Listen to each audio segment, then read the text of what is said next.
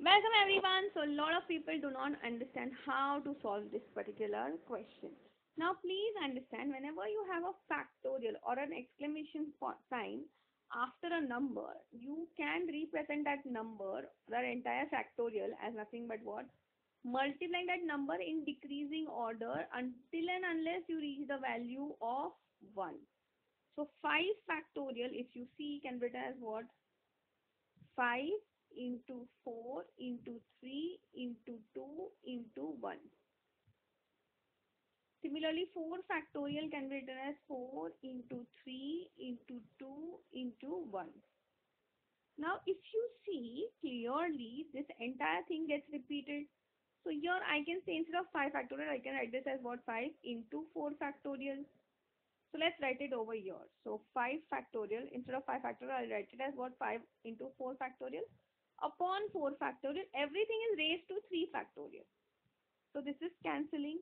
And here what we are getting is what? 5 raised to 3. Sorry, we are getting this as 5 raised to 3 factorial.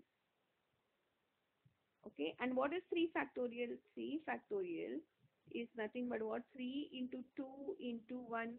That is nothing but what? 6. So basically what we got, the answer for this one is 5 raised to 6. Or we can write this as nothing but what? 5 cube the whole square.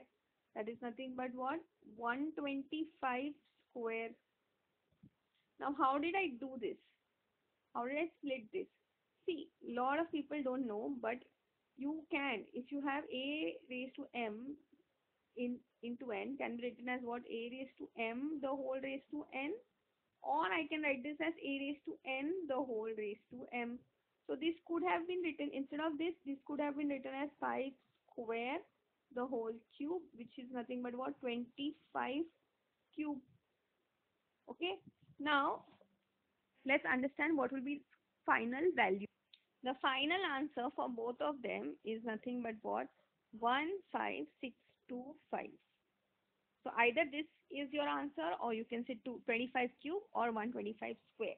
It depends on what is given in your options. You can mark your answers accordingly. That's it for today. I will see you in the next video.